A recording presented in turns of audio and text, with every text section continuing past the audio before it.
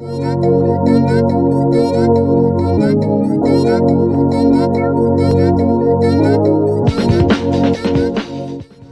how you doing? This is Armando at Lozano's Diamond Jewelry. We're back again, and what we're going to do today is we're going to show you these moissanites, what they do with this diamond tester, and then this lab grown, what they do with the diamond tester, and then a natural diamond, what they're going to do with this. Why do people do this? You've probably seen them do this, touch that, see what they're doing.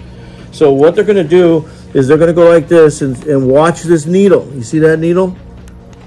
So the moissanite goes to where it says moissanite. Now, this is also HPHT, lab grown.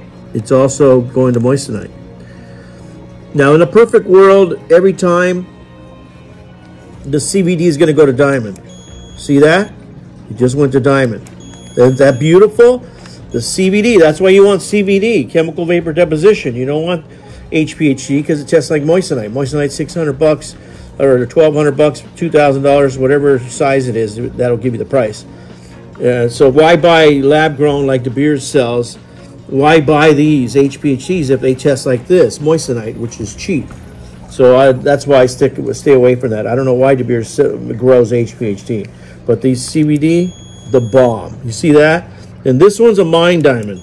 See that? This is a natural mine diamond from underground. Perfect. Beautiful sound. See that? That's a CVD. So that's what you want.